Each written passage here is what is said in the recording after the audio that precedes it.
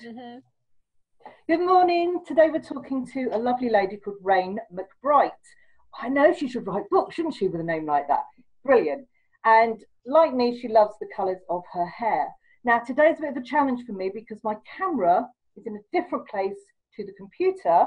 And all of you know that I'm always moaning at you to talk to the camera. So in my head, I'm not talking to her and it sounds really weird. Anyway, good morning, Raine. How are you this morning? Good morning, Bev. I'm very well, thank you. Good, how are you? Good. And it's Easter holidays. Have you got kids at home?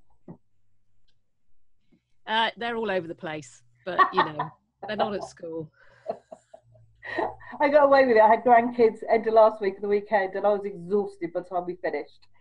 Now, Raine is one of my zebracorns, and if you want to know what a zebracorn is, you are going to have to go and look at the website, but I'll tell you about that later. So, Raine, tell us, what is it you do? I am a rape and sexual assault coach, and the clue is in the title there. I take women through a process that enables them to feel stronger and empowered they've experienced, because a lot of women, they want to take the empowerment from that experience. They want to come out feeling stronger. There are an awful lot of women who just carry on with it and go through their life, and they're dealing with stuff all the time, but they're not coming out the end. They're not getting that process of feeling empowered by what they've been through. So that phrase, whatever doesn't kill you makes you stronger, is only true if you've been through that process, and you can feel that you've come out stronger from it. So that's what I do. I help them feel empowered by it. That's a really difficult subject, I think, for most people, and more so probably for people who haven't been on the end of rape or sexual assault. How difficult is that for you to manage when you're dealing with clients? How do you not take on some of their pain? I don't, I've never really had a sense of myself in the whole process.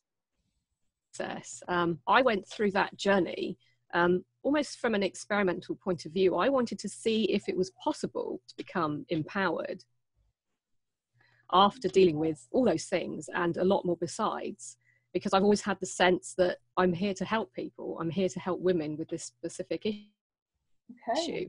And I simply have this ability to detach from myself. It's not about me, it's about them. It's about getting them through that process. Wow. We don't go into the pain of the experience so much, because the women that I deal with, they've got so far in that process where they've tried to help themselves and they've been to the therapist and everything else, and they're literally looking for somebody to bring them through the other side, sort of put it all back together again and out the other side. So I don't drag them through that again. And certainly I've never had a problem being attached to those sort of things. Well, that's probably a good thing to know, because I think a lot of people would think that, and you'll have my lovely lady who I share my barn with has just walked in, so we'll just say hello, Leslie. Hello, bye. She runs Boutique in a Bus. Hello, everybody. Nobody's been to Boutique in a Bus. That's something else I'll tell you about later. So, Raine, you are obviously a safe place for these women to come to, because I suppose in my head and most people's heads we think, well, if you've been through rape and sexual assault or anything like that, you know, a lot of counsellors make you revisit that place. So I can't imagine that's somewhere where people want to go. So would you say then that you are really a safe place for women to go through that process? Yes. We're not going to revisit all that stuff. That can make you feel very weak and very vulnerable. And there's a lot to do with that process that isn't right. That's not necessarily the right process. Okay. So tell me how you got into this. You can... Sorry, I was going to say, tell us how you got into this, because this isn't something most of us would fall into. And I'm not asking you to revisit your past lives, but just a flavour of how you got into doing this. I just always had a sense that I would be a counsellor. Or a coach. And then I was, you know, I had the experience myself. And most women experience rape or sexual assault between the ages of 19 and 25. because you're young and you're vulnerable and you're the ideal target. So when it happened to me, I just thought, right, this is probably what I'm meant to be doing. I'm going to come out of this and I'm going to counsel women. When I experienced counseling myself, many times, in many different ways, with different counsellors, I realised that it just wasn't the right process. It dealt with one part of the fragment that you happen to be in. And it wasn't, in no way did it bring you out the other side feeling complete. And then I did self-help books. And I basically then got a sense of what I needed. 16 years really on a sort of a working project, if you like, on myself, figuring out what I needed to come out the other side feeling stronger, because I kept thinking, well, it hasn't killed me. Why don't I feel stronger? What do I need to do? That flipping phrase that gets bandied about so easily. And there's no shortcut to it in a sense, but there is a path that you can take that gets you there. And it really involves coaching. Coaching is far more counseling really does make you feel vulnerable, and it's not really the right thing. There is a place for emotional processing when something like this has happened to you, but even that I'm working on. I'm going to combine it with hypnotherapy so that in the future I will actually do the emotional processing stage. Be brought in quickly when somebody experiences something like this. Usually what happens is someone's raped or sexually assaulted and they can't talk about it to anybody. The structure simply isn't set up. So they spend years and years dealing with it themselves. So I'm going to change all of that. I'm going to change how rape victims are perceived and how they're treated. And at the moment, what I offer is this sort of polishing, finding the diamonds in the coal, figuring out who that person is now that they've been through this for years and they've been dealing with it. They will have gained so many skills that they're not even really aware that they've got. And they get some brilliant tools to them. Just deal with everyday life is just hard anyway. And when you've got that sat on your shoulders, it's even harder. So it's just about just releasing somebody from that and saying it just doesn't need to be that way. And I think everybody thinks it does, and it doesn't. So in a way, you've taken what is, for any woman, one of the worst things that could happen, let's be fair, and turned your experience into something in a way quite positive that you can take forward and work with other women. And do you see other women being able to take that horrible sort of thing and turn it into something positive? Is that what you're aiming at? Yes, it's because I think there's a general sense that why should you feel fantastic after something like that's happened? But you're entitled to. If anything, you're more entitled to feel fantastic now. Absolutely. You come through all that. You've got to feel good about that. You've got to feel good about the journey you've been on and who you are now. The woman that you are now is actually somebody quite incredible, because you've been pulling yourself through that. It doesn't have to be. We're not weak. If you've come through that, the opposite of weak. I'm the strongest person I know, and all my friends would agree with me, because they haven't been through that process where they've taken themselves completely apart and put themselves back together again, because it takes something devastating to do that.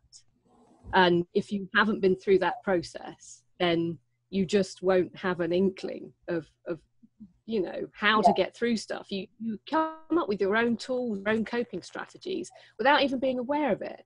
So that's what my program does. It makes the woman aware, look, you can do this, this and this, you've done this, this and this. But it's far more than that. I mean, we really give that woman a foundation to go forward on, and just make her aware of just how incredibly powerful she is now. And it's about turning the tables, because the person that did that to you, they're the person that is this big, you know? And yet, because it's a scary thing, we see the perpetrator as being the scary person, but they're not. They're tiny, they're a horrible person who they're nothing to be afraid of. That person is broken, and you're not. You can get really strong from that. It's happening. What you're going to do with it, I can tell you, you're going to turn it into something good. You're going to turn it into a gift for you, and that sounds counterintuitive, but that's because society feeds you something completely different, and it's just looked at in all the wrong way. Well, I have we're to say, kick-ass now, you know, that's what we're... I find your approach to this so inspirational. I haven't been through that, so it's always difficult to really understand. It's one of those things. But I have to say to all of you out there that I find Raine's approach to this and how she lives her life really inspirational. I shouldn't tell her that really, because she'll get big-headed and her hair will get even bluer. But she is. So Raine, what is it how can people contact you if they want to work with you, or they just want to chat through how you can help them? What's the best way for them to contact you? At the moment, in all honesty, on Facebook under Raine McBright. Fine, I will make sure the links are there. I'll put all the links to her. And I have to say this because I understand, Raine, that it isn't a case that you will work with anybody, is it? There's a criteria that you, if I understood that right from the last time I spoke to you? Yes, I work with women who have tried to get themselves through it. Right. And so they have tried the self-help books, and they have tried the therapy, and they've made all those efforts.